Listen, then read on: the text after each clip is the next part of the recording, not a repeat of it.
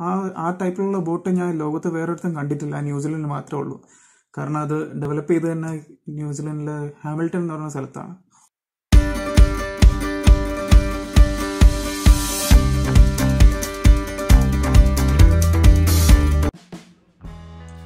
എല്ലാവർക്കും ഒന്നും കൂടെ സ്വാഗതം. Welcome to travel solo episode number 3.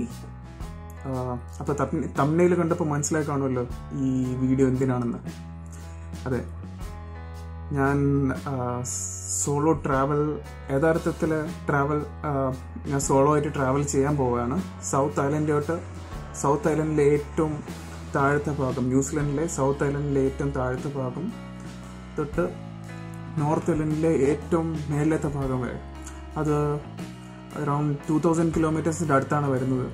അപ്പോൾ ഞാൻ ആദ്യം വിചാരിച്ചതെന്ന് വെച്ചാൽ ഫ്ലൈറ്റിൽ പോകുമെന്നാണ് വിചാരിച്ചത്. അപ്പം നിങ്ങളെല്ലാവരെയും ന്യൂസിലൻഡിൽ കൂടെ ഒന്ന് കാണിക്കാമല്ലോ. അപ്പം അങ്ങനെ വിചാരിച്ചിട്ട് ഞാൻ കാറിൽ ഡ്രൈവ് ചെയ്ത് പോകാമെന്നാണ് വിചാരിക്കുന്നത്.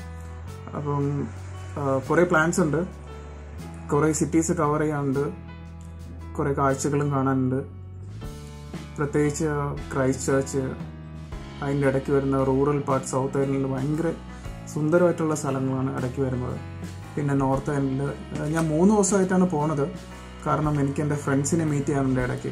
ക്രൈസ്റ്റ് ചർച്ചിൽ ഞാൻ സ്റ്റോപ്പില്ല. ക്രൈസ്റ്റ് ചർച്ചിൽ നിന്ന് സൗത്ത് ഐലൻഡിൽ നോർത്ത് ഐലൻഡിലെ ഇടയ്ക്ക് ലാൻഡ് ലോക്ക്ഡ് അല്ല. അപ്പം ഒരു ജങ്കാർ, ഒരു ബോട്ടിൽ കാറ് കയറ്റിയിട്ട് അത് വെല്ലിംഗ്ടണിലോട്ട് ട്രാൻസ്പോർട്ട് ചെയ്യണം. എന്നിട്ട് വെല്ലിംഗ്ടണിൽ ഇറങ്ങിയിട്ട് അവിടെ നിന്ന് നോർത്ത് ഐലൻഡിലെ ഏറ്റവും മേളിൽ വരെ പിന്നെ ഒരു 10-12 മണിക്കൂർ ഡ്രൈവ് ചെയ്താലേ എൻ്റെ ഡെസ്റ്റിനേഷനിൽ എത്തുള്ളൂ.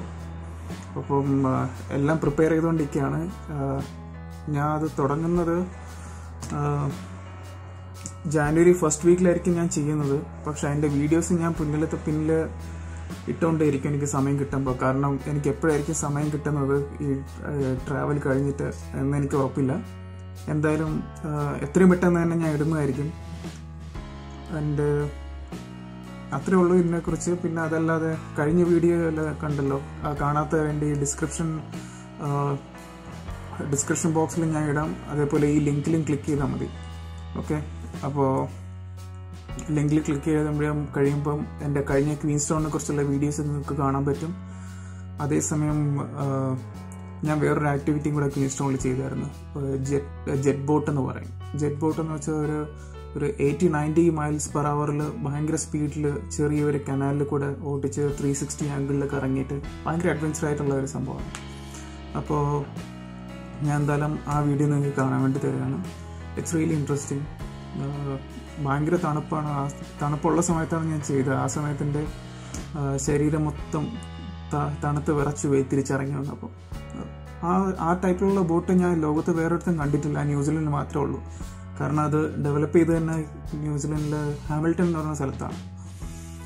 അപ്പോൾ ഈ വീഡിയോ കാണുമ്പം ഈ ഫീൽഡ് റിലേറ്റഡ് ആയിട്ടുള്ള ആൾക്കാർക്ക് കുറച്ചും കൂടെ ഇന്നോവേറ്റീവായിട്ട് ചിന്തിക്കാൻ ഉള്ള ഇതേപോലത്തെ ബോട്ടൊക്കെ ക്രിയേറ്റ് ചെയ്ത് പുതിയ ടെക്നോളജിയൊക്കെ ഇൻട്രൊഡ്യൂസ് ചെയ്യാൻ പറ്റിയൊരു വീഡിയോ കൂടെ ആണ്. നല്ല ഇൻസ്പയറിംഗ് ആയിട്ടുള്ള വീഡിയോ ആണ്. Thank you so much. നിങ്ങൾ വീഡിയോ കണ്ടോളൂ. എല്ലാവരും ഇതുവരെ കാണാത്തവരുണ്ടെങ്കിൽ സബ്സ്ക്രൈബ് ചെയ്യുക, ലൈക്ക് ചെയ്ത് എല്ലാവർക്കും ഷെയർ ചെയ്ത് കൊടുക്കാൻ ഞാൻ റിക്വസ്റ്റ് ചെയ്യുന്നു. ഓക്കെ, എന്നാൽ പിന്നെ ശരി എന്നാൽ.